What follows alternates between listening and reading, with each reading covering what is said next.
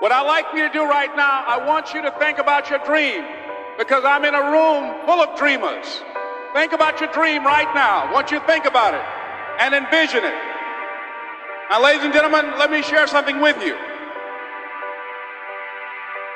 I do not believe that any of us have dreams that were not given to us for the purpose of accomplishing those particular dreams.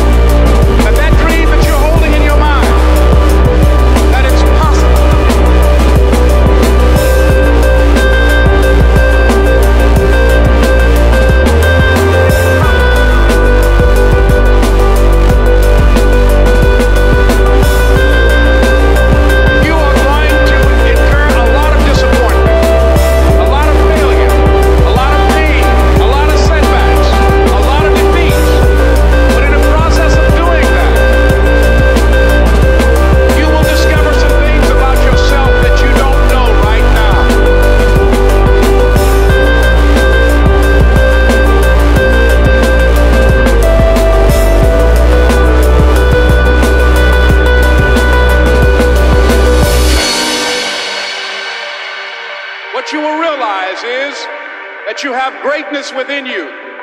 What you'll realize is that you're more powerful than you can ever begin to imagine. What you will realize is that you are greater than your circumstances, that you don't have to go through life being a victim.